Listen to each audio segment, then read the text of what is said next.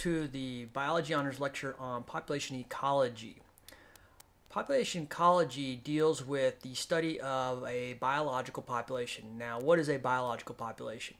Biological populations are the groups of animals of the same species that live in the same area. So if we look at this picture down here, we have several different trees down here that are the same species. Maybe this one here.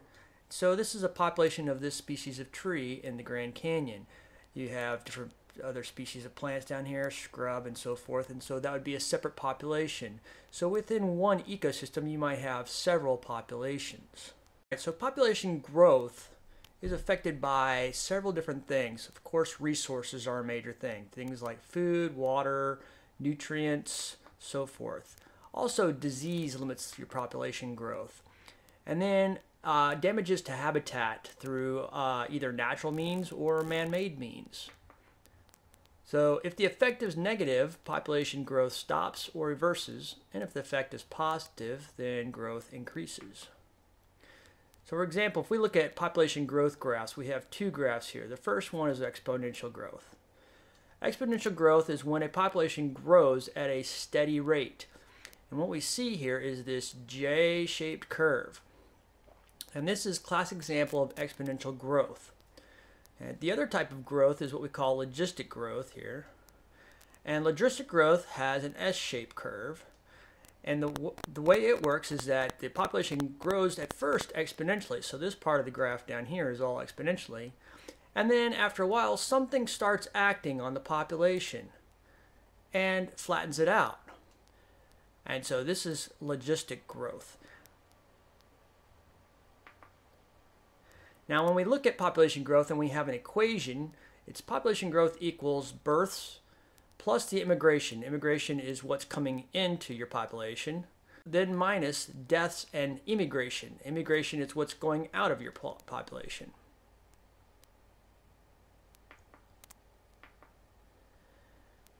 Now we can also talk about population density. Population density is a number where we look at the number of organisms or number of individuals of a population per unit area.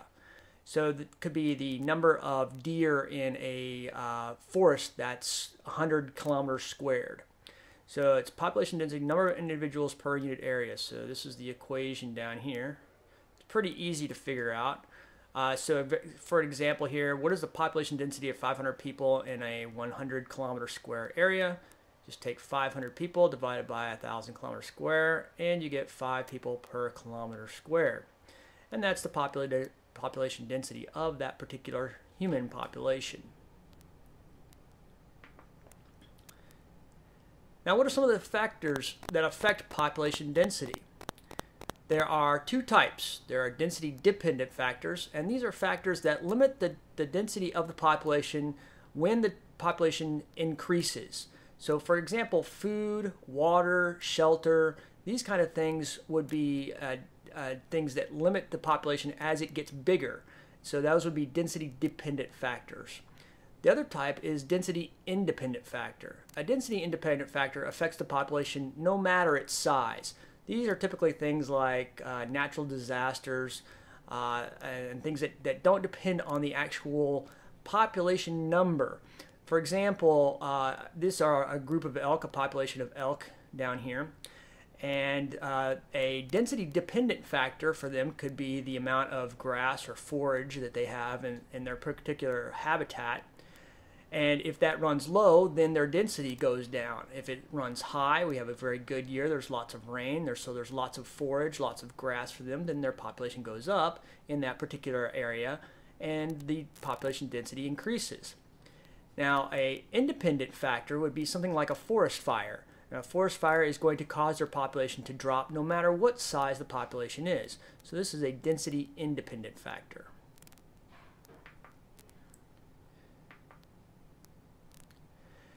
Now, as we saw in that J-shaped curve, that is a continuously growing population. However, no population can continuously grow exponentially. It just doesn't happen, especially in nature. There's usually some kind of environmental factor that gets in the way that starts to limit that population's growth, and we call those limiting factors. So a limiting factor is any condition. It could be an abiotic factor, it could be a biotic factor, it could be density independent, it could be density dependent. And these things limit the actual growth of the population. They are called limiting factors.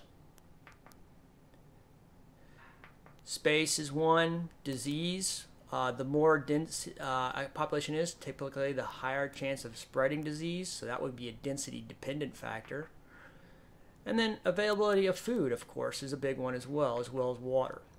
One way you can look at that is how limiting factors affect a population is by looking at the barrel analogy, which is this part right here. This is a barrel. And the barrel is made up of slats. And so here's a slat, and so forth. And inside the barrel, you have your population. So this is your population, the water simulates your population. And then for your population, there are several limiting factors. So light is a limiting factor, heat, mechanical support, organic matter, phosphorus, potassium, and so forth. All these things are possible limiting factors to your population. For this particular population, potassium right here is our limiting factor. And so the water level in this barrel can only go as high as your potassium level. Even though nitrogen is higher, other nutrients are higher here, water is very high, and so forth.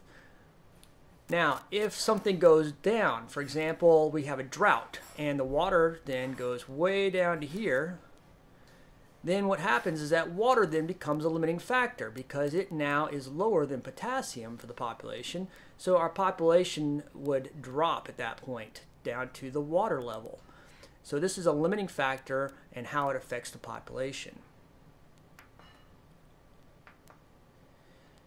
Now, we said that no population can grow exponentially, and it eventually reaches a plateau. This plateau is called the carrying capacity of that particular ecosystem for that particular species. So it's the number of the organisms the environment can maintain. So here we have our J-shaped curve again, right in this area. That's our exponential growth. However, some kind of limiting factor affects the curve right in this area, and our population levels off. And even though our population has a level here, it might fluctuate between that off and on, but basically the population will never get any higher than this because of the limiting factors that maintain the population at that level. So as I said, no population can continue growing exponentially. Eventually this will happen even for the human population. All right. Now, when we talk about populations, these groups of animals, they have a specific role in their environment. We call this role their niche.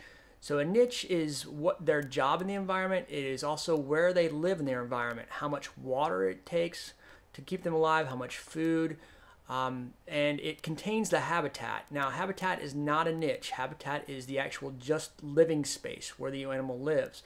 But the niche includes that as well as the role of the organism. For example, if we look down here at this particular picture here, this is a fungi here, and this fungi's niche is to decompose this log, and that's its role. It's a decomposer, but it has a habitat that lives in this forest where this log is, and it has so much water and so much sunlight and other nutrients that it needs in order to survive and break that log down to do its job.